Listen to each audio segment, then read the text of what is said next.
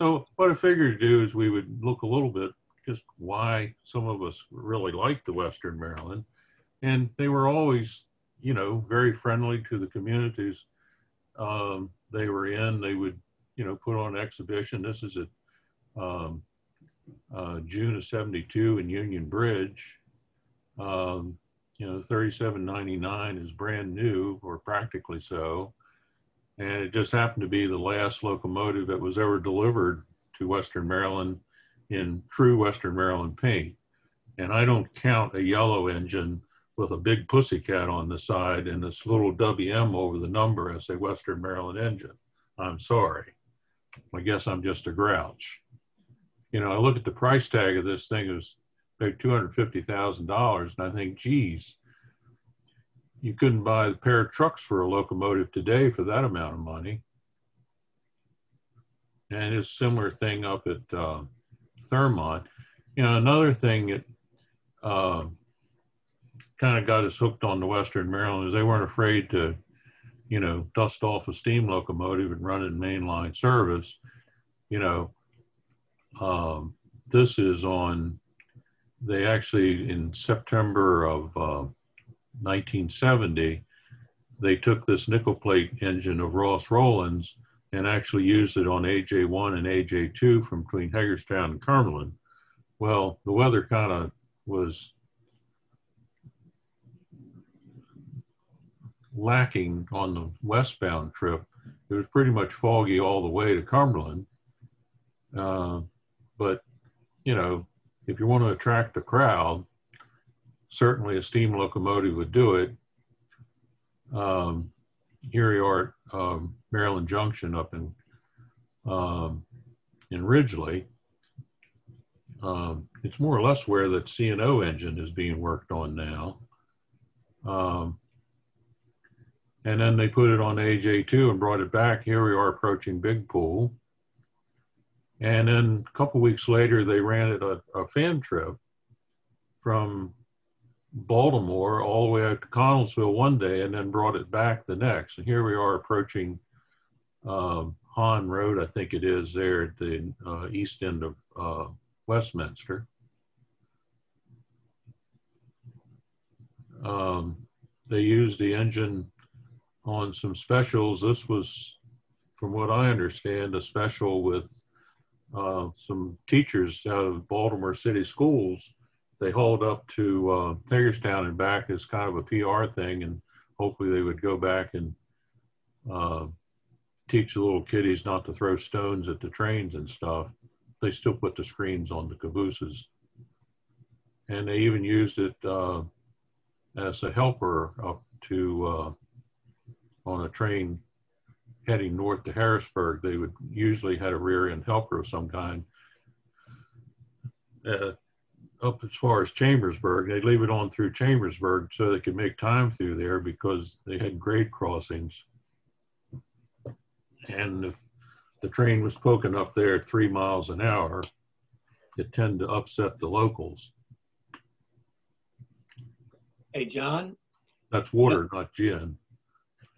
Hey, you know anything about the 1968 excursion in the Shenandoah Valley? I rode behind that engine then. It was a great trip. In 68? You said 1970 that Western Maryland had it.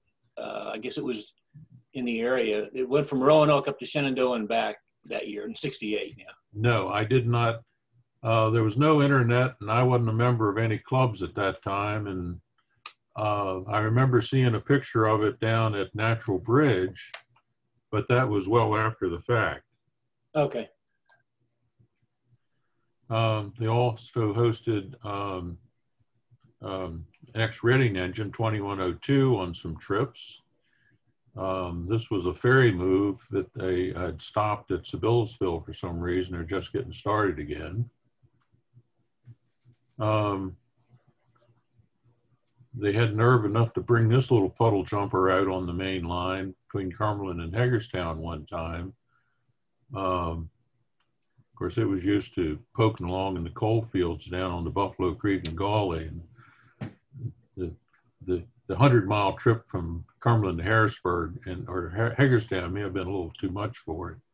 but it did make it back in one piece, I think. It did make it all the way back to Cumberland. Whether it was, you know, shot for the rest of its natural life beyond that, I don't know. Here we are at Paw Paw. That's the, you know, getting into the afternoon, late afternoon.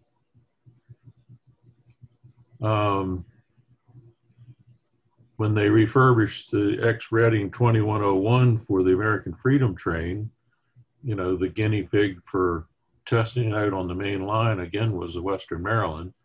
Again, we're at Sevillersville. And it came back in the form of with the putty tat on it. And here we are pulling the grade eastbound at Hoax, which is on the line between Hanover and Baltimore. And, you know, this guy made it onto the Western Maryland as well. They needed some, I guess, repair work, and it was done at the Roundhouse in Hagerstown. Here they are, have just backed it out on the turntable for the first time. They also ran diesel fan trips. This was in 1970. It was a Baltimore chapter sponsored trip. Went from Cumberland out to Connellsville and back. And here we are at Helmstead's Curve, just west of Cumberland. And then here we are on a return trip. It's almost lost on the top of Salisbury Viaduct.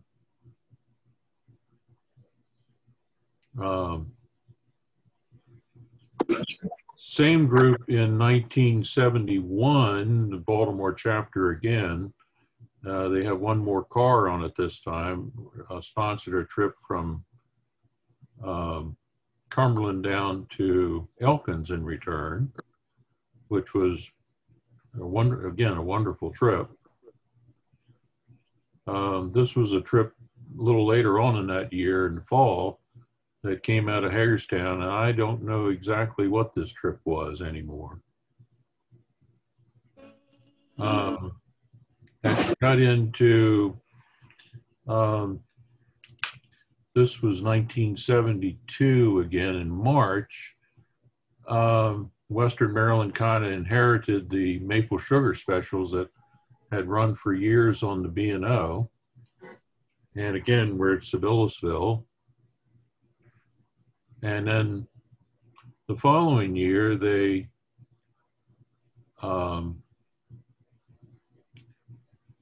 ran it with a couple of F units, and the weather kind of looks ugly here in Ridgely, where they're, you know, doing some surfing on the train. And then as it proceeded west up around Helmsteaders, you're thinking, well, gee, what's that white stuff that's falling from the sky all of a sudden? And by the time we get up to the top of the mountain, darn if it wasn't winter time. So, you know, back to the 71 trip, this was maybe a month before Amtrak. And I guess the people down there must have thought that was a pretty good deal. They hadn't seen a passenger train in years.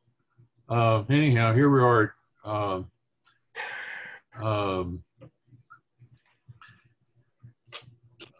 going to Elkins, and that's basically where we're going to spend the rest of the evening, is on the Elkins line. You know, I just thought that was interesting down there. And one of the things we passed on the way west out of Cumberland was the junction with the Chaffee branch. Now, those of you who know Western Maryland know that this is the piece of railroad that the Shea number 6 was purchased to operate. Of course, the big mine that engine served was long gone by now, but there were a couple ramshackle little tipples that loaded coal that was strip mined up there around Chaffee and Vindex.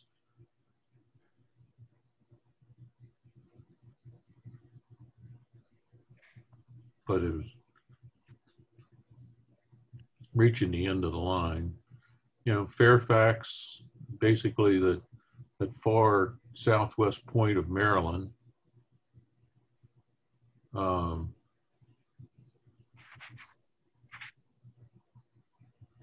As you got up around Thomas, all of a sudden you're seeing all this action where they got a train, they're cutting the helper off, and boy, thinking this looking mighty interesting. Have to get back there again sometime, which we did.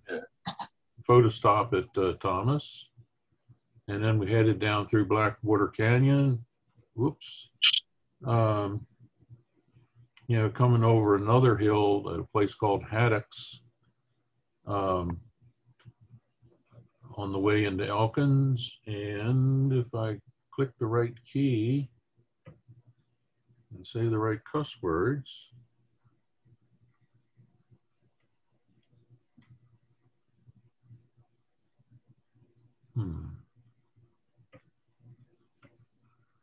why suddenly,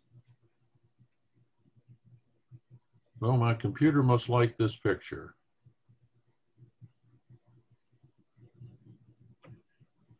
We like it too. Well, I don't mind it, but I've kind of, enough's enough. Ah, there we go. I guess it needed a rest. Like I say, Microsoft keeps telling me I need to buy a new computer, so I have the updated version of Windows. Anyhow, here we are in Elkins, neat little yard there. Station's still there. Most of the yard is now a gas station.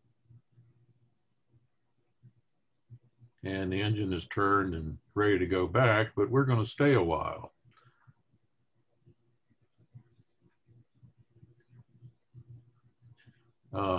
As you can see from this sign, Elkins is the center of the world.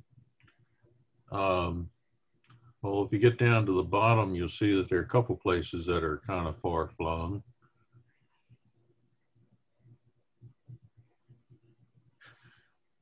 Another look at the yard from the, bridge at the east end of town. You got the station there in the distance on the left, and your shop's to the right. And there's a coal train getting ready to go to Cumberland on the main track right in the foreground, and some empties getting ready to go west next to them. Here we are now. We're going to head down towards Webster Springs and get there eventually if the computer doesn't die. We're just south end of Elkins. The locomotives have been idling for a while, and when you rev them up for the first time, you get that cloud of smoke. Different day, much different weather. This is just a little bit west of where we were before, although on a map it's east, but we're going west. The week after Christmas in 1970, going up the hill towards the tunnel number 1 there, and then popping out of tunnel 1. If you get on down, this is at Cheat Junction. This was actually another fan trip, Spruce Tour that they used to run, which was almost like a company picnic for the people down at Elkins. The junction with the line to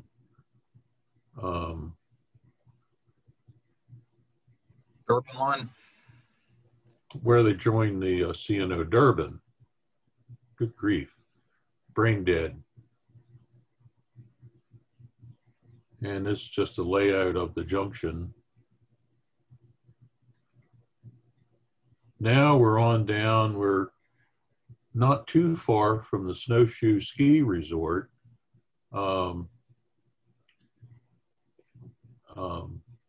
The country here kind of puts you to mind of what you'd see when you used to climb the mountain before the trees grew up so much at Cass, with just pastures, no fences, wide open country, and sharp curves.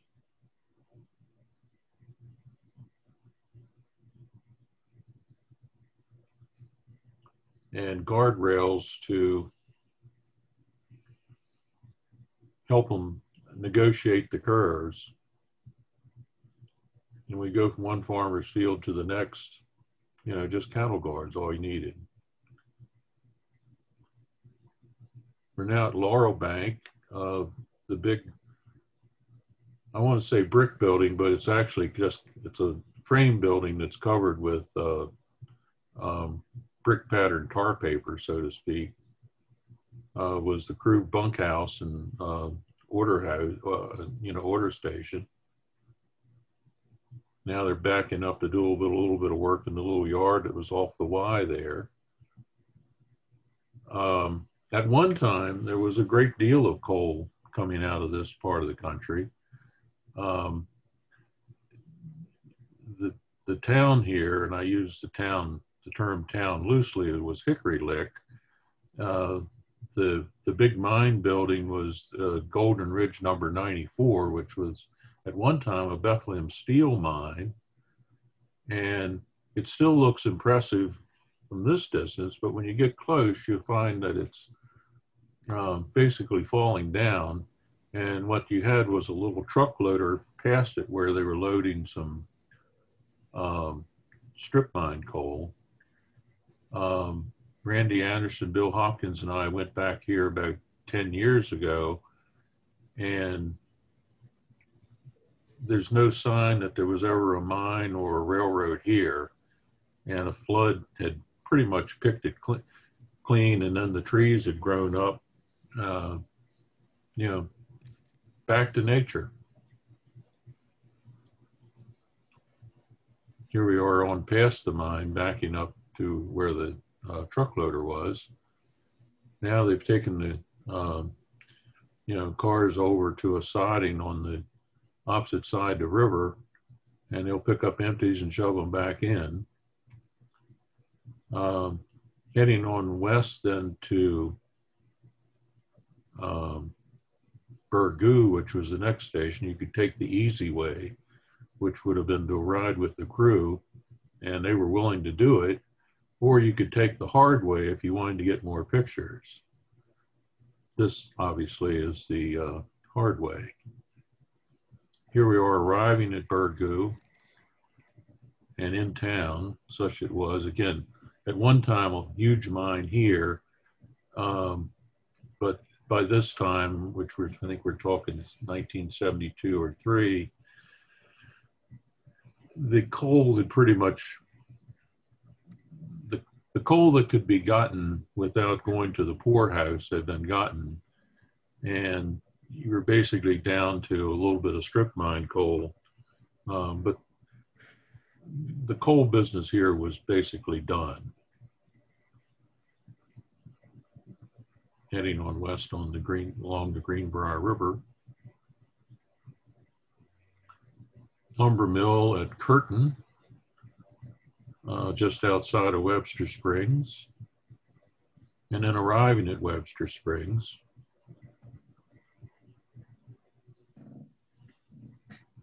They've, you know, run around their train, got some more work here to do. This was a small loader at Webster Springs, which you went up a branch to get to. They did not go to there today. We had a train there. So, you know, here's the guy. He's got a lot of work to do before he goes back at night. You know, back around Elkins, going up towards Burgoo, not Burgoo, but the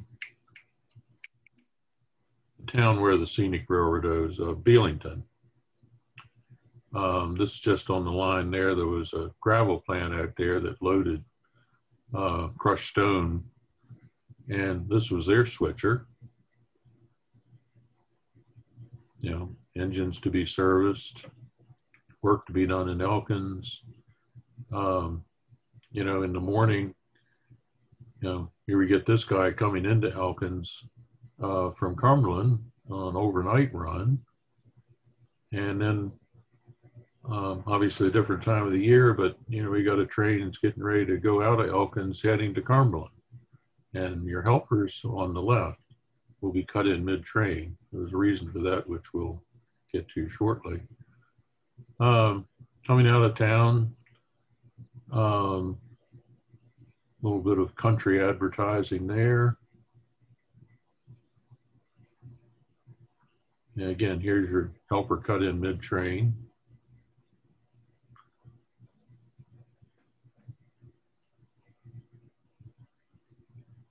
He's heading north out of Elkins towards Cumberland. Getting at Haddocks, where you come over, there's a first grade, and then there's a pretty good downhill into the Cheat River Valley, and then one hell of an uphill to get to Thomas. You know, different train, basically the same place, a little bit further, you know, a couple hundred yards further east. And likewise, pretty much the same place. Coming on down, there was a place called Moore. Nice curve. And you can see that they're coming down that grade and, you know, burning the brake shoe smoke.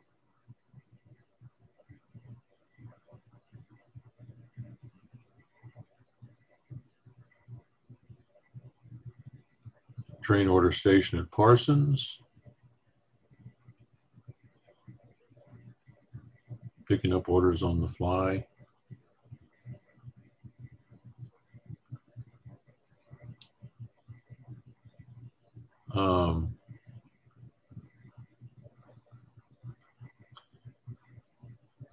Again, fall of the year,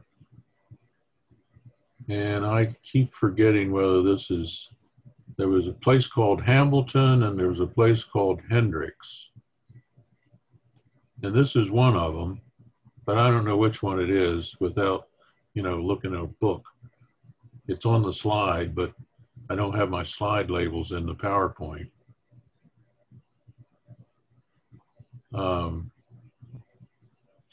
Now we're reaching the top of the mountain. You went into double track at Coketon, which was a mile or so downhill or west of Thomas. And here we see why, one of the reasons at least, why they like to have the helper mid-train, because they had stalled in the grade and, you know, a lot of work tying down the rear end of the train on the 3% grade. But once you did that, then the helper with just the front part of the train could get up the hill fairly easily, you know, by the station at Thomas, you know, under the highway bridge at Thomas. And then once that was done, the helper would go back, tie onto the rear end of the train. And here we're coming up at Ben Bush Junction, which was between Coketon and Thomas.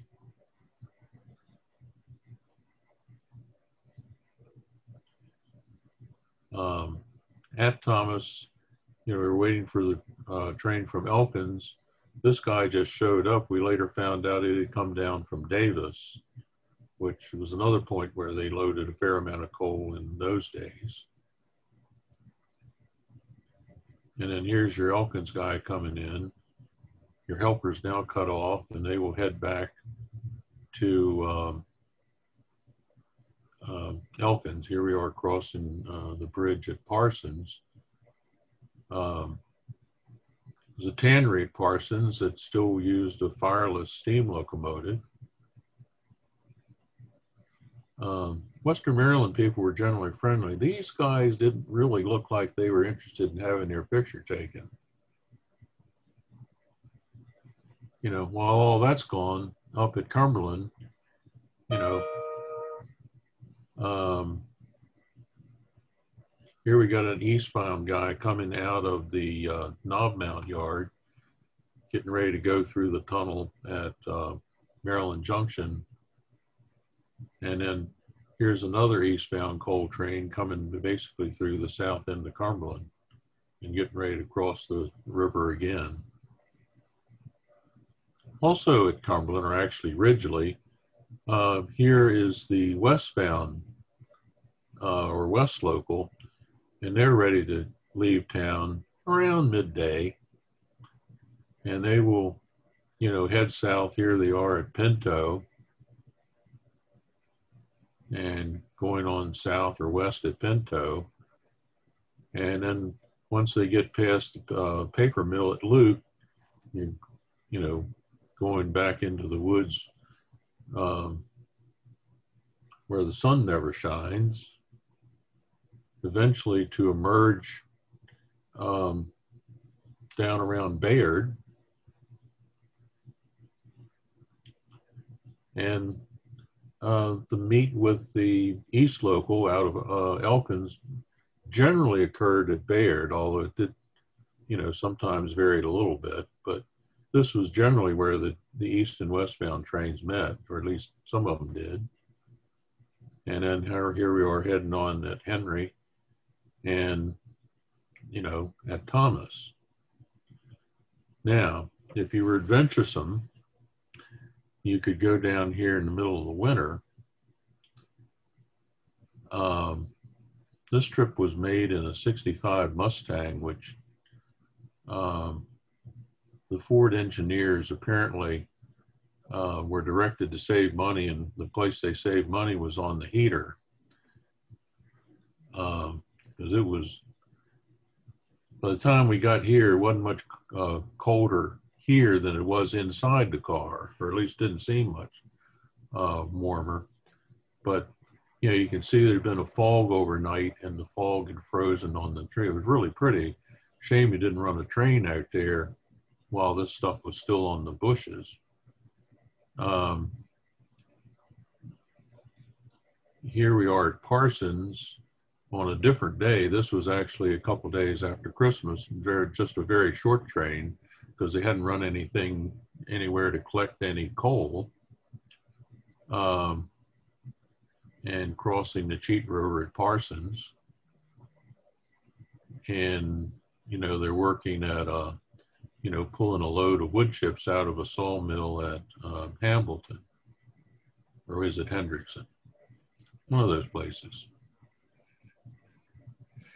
You know, Christmas card scene up at the top of Thomas. And here we are coming around there. On a different day, went to Elkins, and one of the great things about the Western Maryland was, at Elkins at least, was they would paste up in the window of the station all the call times, so that you could just go there. You didn't have to bother anybody. Just look at what was pasted in the window and you'd know what trains were running. You know, if something was going down to Webster Springs, or you had one train. On this particular day, they had two trains called to Cumberland. But they were shorter trains, and they didn't run them with helpers. So this is the first guy, again, coming around the curve at Moore, picking up orders at Parsons, you know, coming around the curve at Ben Bush Junction, which is at the top of Blackwater grade. And then this is the second guy, which had all of the non-coal traffic, lumber and wood chips mostly. And here we're up at, on the first grade coming out of Elkins, just coming down the hill at,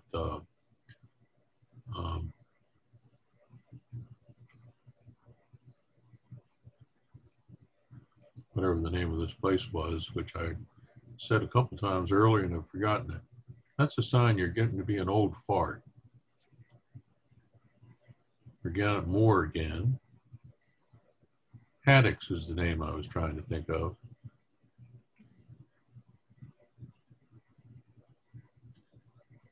And down Hamilton. Nice spot. And, you know, no coal, which is unusual for down here. Wintry, but, you know, not bad. Up at Thomas, the weather is, how can you say, going downhill a little bit. And by the time the train showed up, it had gone downhill a whole bunch. Here we are coming by the combination post office store at Wilson, which is near Bayard. Here's a train coming off of a branch at Bayard. Or it may have been going up, I don't remember. And, you know, our train is stopped just short of the yard at Bayard while things cleared up down there a little bit. Engine terminal there, where they serviced the power that worked the branch that served a coal mine, and then actually went on up the hill and delivered the coal from that mine to a powerhouse for VEPCO. And here we are coming on down past the locomotives in the engine terminal. Here's your mine, and it's set in the middle of a horseshoe. You can just see some cars up to your right, and that was heading up to Mount Storm, and this guy is getting ready to go on into the power plant, and he will deliver the coal and return back light. Okay, now, completely different subject. And I was going to call this, if I'd have figured out how to get the PowerPoint working in time to put some titles on there, it would have been some Black Friday deals. Now, you know, today, Black Friday, people go nuts trying to get the bargains at the various shopping centers. And there's one right across the road from me. And I mean, a couple years ago, there were no spaces in the parking lot at 3 a.m. on Friday morning after Thanksgiving. People are crazy.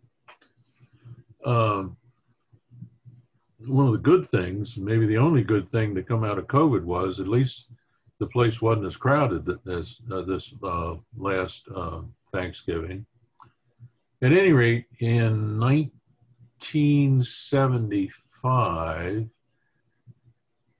just kind of the backstory is that a couple in June of '72, Agnes came through and washed out a good portion of the Western Maryland. They finally opened the line officially on the day after Thanksgiving or Black Friday of 1975. And so you had a special commemorative train. There's a yellow pussycat on the other end of this consist of 4 Jeep 9s. I have heard that when the engines were put together down in Hagerstown, that the yellow pussycat was headed east and was supposed to be the lead engine. And somehow or another, that an excuse was found to turn the engine consist before they put it on the train. Whether they, you know, somebody found some, quote, defect, unquote, with the Chessie engine, I don't know. But at any rate, I was happy to see that's a trailing unit and not the lead unit.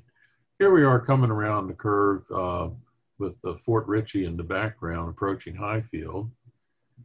And, you know, one of the old familiar places at Lance, and I see the old familiar my 63 Chevy truck parked there in front of what had once been a store. So I know what I was chasing in that day. Place that Bill Hopkins found down near New Windsor. And you can see a little bit of the 43 back there in this picture, at least. This place, by the way, is now grown up into a jungle as far as I can see. So no point trying to go here and get to Maryland Midland. At Westminster, they had a ribbon cutting. And let's see, the gentleman in the front row who is holding the short piece of ribbon is the mayor of Westminster. You have, I presume, 3 Chessie officials standing there with him. Also of note, up on the locomotive to your left, the fellow with the big camera bag in the camera is W.R. Hicks, who was a well-known Western Maryland historian.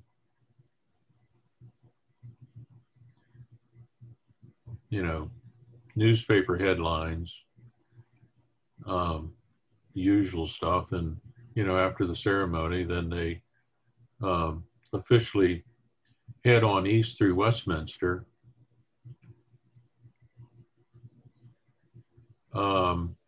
Another Black Friday back in 1971, on the Wednesday before Christmas,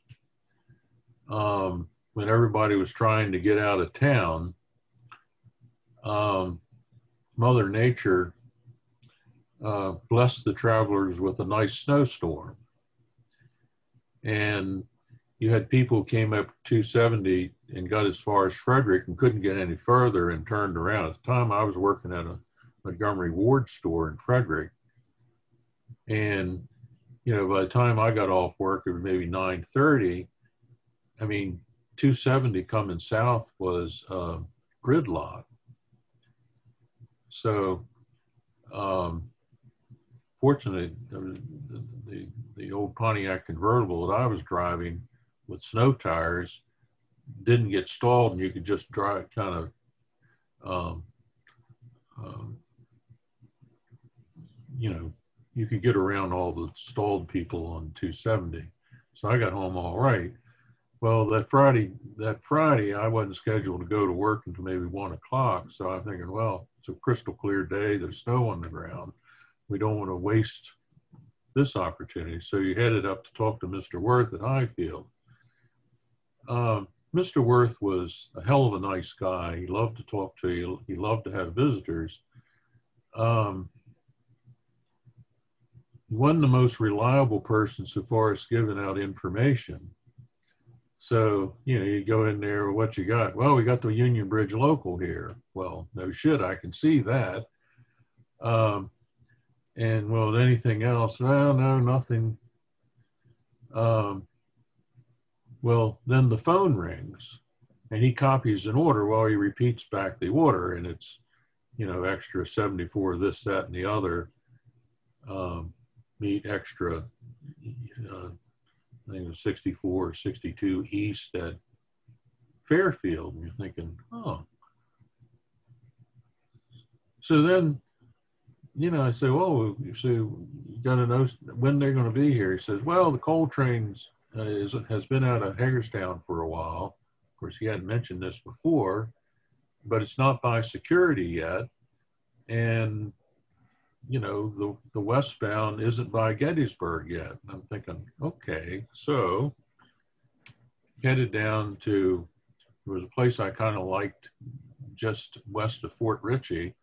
And yeah, there are a lot of shadows in there, but I like the spot. So got the coal train coming up there, and now he's going around. You can see Fort Ritchie in the background. And then here we are arriving down at Fairfield, and really not much snow at all here.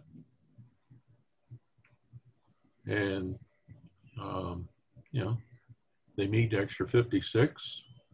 Looks very nice to me. And you know, Extra 56 was getting ready to head up the mountain. And at this point in time, it was time for me to get to work. So at any rate, a morning well spent, I think. Anyhow, that's what I have to say for today.